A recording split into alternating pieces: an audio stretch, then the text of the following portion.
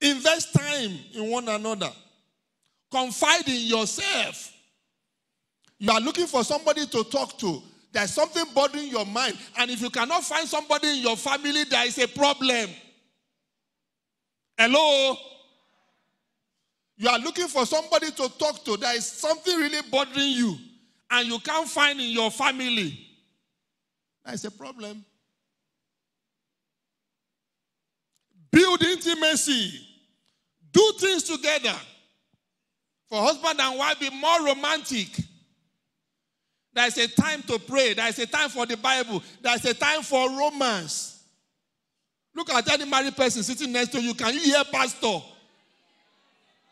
Be more romantic.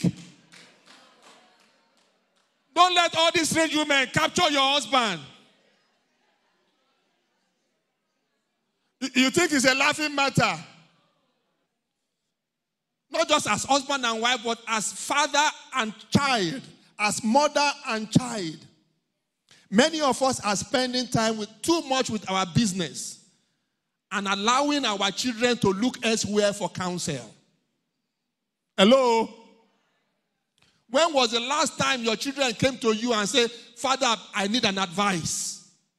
You think they are not looking for advice? They are just not coming to you because you are not available. Why should you live in abundance when your sister or your brother cannot feed himself? What kind of a family are you? What kind of a brother or a sister are you? Maybe God has blessed you. God has blessed you. And all that you are doing, you are just nourishing your own family. Everything is fine. Air condition, fine car, fine house. But your brother, the same father, the same mother, does not have a place to sleep.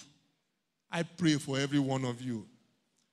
May God Almighty bring you all together again in Jesus' name.